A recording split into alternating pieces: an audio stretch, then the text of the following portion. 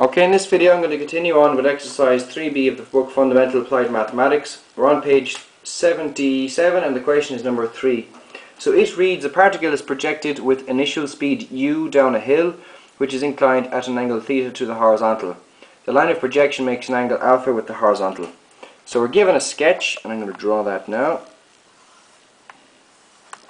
Oh, that's terrible.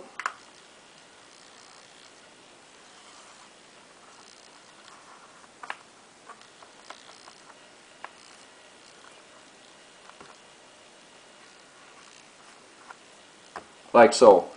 Now the first thing we need to do is note that this is y-axis and this is the x-axis. And we need to be able to come up with a new x prime, y prime axis. And how we do that is we create the x prime axis along the incline. Alright, with positive in this direction and the y prime perpendicular to it. Like that. All we did is rotate the xy plane clockwise with theta degrees. The next thing we need to notice is that we always need our angle of projection here with reference or with respect to the x prime y prime plane. And at the moment we have it in reference to the x-axis because look, it's with regards to horizontal. However, if you have done a bit of geometry, you'll realize that in a shape like this, these angles are the same. Which is exactly what we've got here. So if we look, we have that shape there. That means this angle here is theta. That means we have another angle which I'm going to call gamma, and that's equal to alpha plus theta. And gamma, of course, is with respect to the x prime y prime plane. And how do we do that? I'll show you here.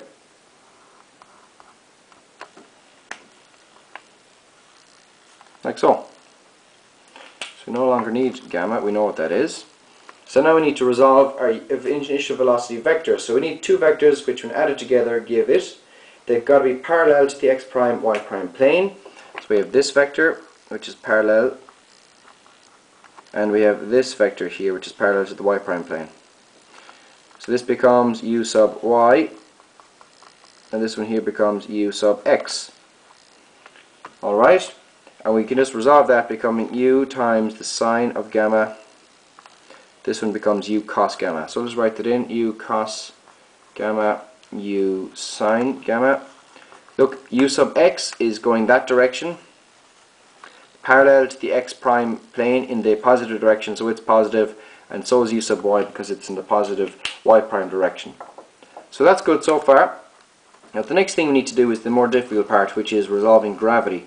Gravity is a bit of a pain. I'm going to move my y prime plane up here just because we know where it is and we don't need that anymore. So do we need any of this? We don't really. I'm just going to keep the planes themselves. Alright? So we have the x prime y prime plane and the x y plane like that. Alright? Now gravity acts in the negative y direction. That's gravity. So we need to resolve this into the x prime y prime plane. And how do we do that? Well, you need to be very careful doing this because first of all you want to draw your two vectors which when added together give the vector g, and they've got to be parallel to the x prime y prime plane. So start from the base of g and draw parallel to the y prime plane until you get parallel now to the x prime plane, and then draw across. They need to be in these directions in order to work. This is g sub y, this is g sub x. Now, we also know, and we did this in questions 1 and 2, that if I have two angles like this, we'll call this one beta, and we have another one which bisects it at a right angle or perpendicularly, call it theta.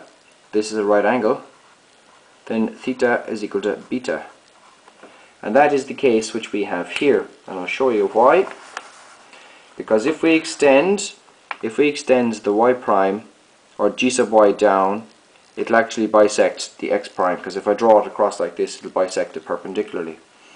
So that means this angle here, we'll do that. I'll just do it down here altogether, right? Let's bear with me a moment.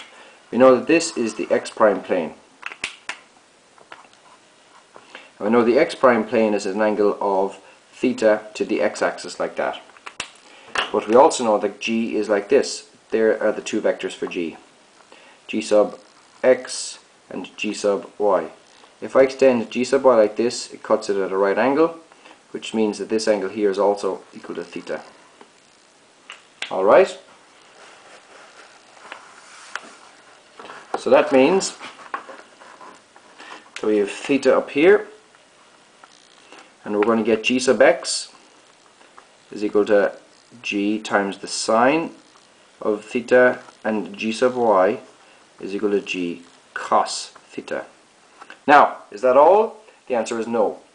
Look at the directions here. G sub x is parallel to the positive x prime direction, so it's going to accelerate your particle. However, g sub y is in the negative y prime direction, so it's going to decelerate it. But we know that we're going to call g equal to minus 9.81. So what we want is that when we plug this in, it'll give us a negative for g sub y and a positive for g sub x. And how we do that is by putting a negative here. So negative times negative gives a positive, which is an acceleration, and negative times positive gives us a deceleration. So let's note those. This is g cos theta minus g sine theta. Alright, I think we're doing okay so far, and we just need to finish this off. We've done all the hard parts. So we need to say v is equal to u plus at. So it's equal to u cos gamma, no, not theta, u cos gamma, u plus at, like that. And we know that s is equal to ut plus a half at squared.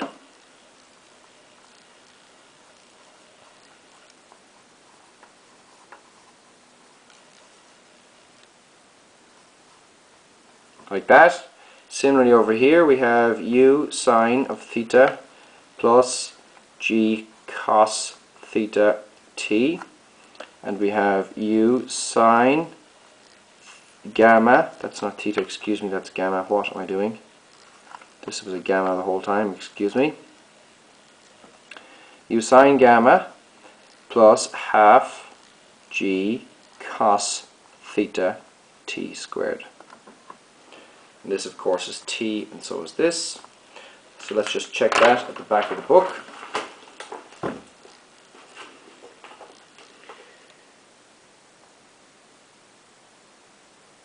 Yeah, that's correct. The only difference in the back of the book is it has the left side positive and the right side negative. And I've told you, I've explained that before. The reason is we say g is equal to minus 9.8 and it says minus g is equal to 9.8. So thanks for watching. Please pass it on to your friends and subscribe to my channel.